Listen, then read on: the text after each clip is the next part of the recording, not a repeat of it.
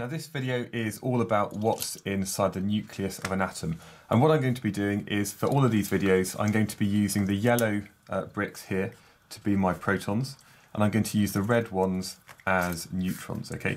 And the reason I did this was because years ago I found some resources which I've found incredibly useful. Okay, these are produced for Queen Mary University of London, and they basically talk about particle physics using Lego.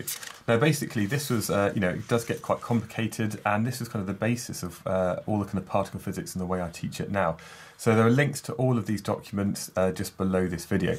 So basically what I'm going to do is I'm going to use the red ones to be neutrons and the yellow ones to be protons. Now inside the nucleus, what we have are neutrons and protons, and basically depending on how many we have, that tells us a lot about the different element or isotope that we might have. Now let's just start with something very simple. If you have just one proton, so this yellow one here, this is hydrogen, okay, and it has a symbol H and the numbers 1, 1, okay?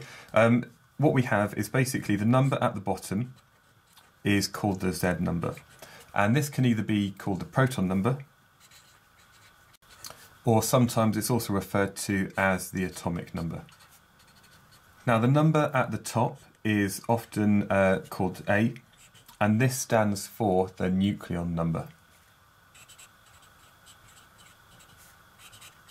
Where a nucleon is just a particle that exists in the nucleus of an atom, so a nucleon could be a proton or a neutron. So here we have just some hydrogen.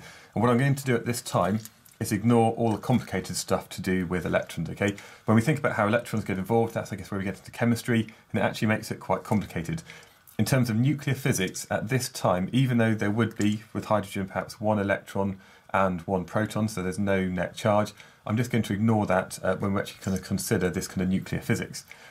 Now we do have hydrogen that still has one proton, but it also has a neutron attached to it as well. And here, what we have is an isotope. Now this one here, it's still hydrogen, it has one proton, but now it's got two nucleons, so the number is 2 at the top. Now there's a third kind of hydrogen that we have. Again, it must have one proton, but this one has 2 neutrons, okay? And again, we can represent that with this symbol here. And what we have now are different isotopes. So an isotope is an element that has a different number of neutrons. And actually what we have when we talk about hydrogen in particular, we have our normal kind of bog standard hydrogen that most of the universe is made out of. We also have one that has 2 things in the middle, which is called deuterium. And finally the thing that has 3 things in the middle is what we call tritium. So these are just some different isotopes. Now if we had maybe one of these, but this time it had maybe 2 protons in the middle, it can't be hydrogen anymore because it's the protons that determine the element. But what we do have is something that has 2 protons and 1 neutron.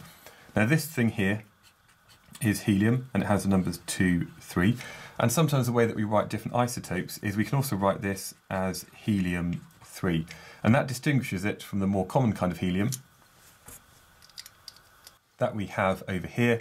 And this one here is, because it has 4 things inside, this one is helium-4. And this is the kind of thing that you get in party balloons, as well as this part here, which is the nucleus of a helium atom, is also our alpha radiation.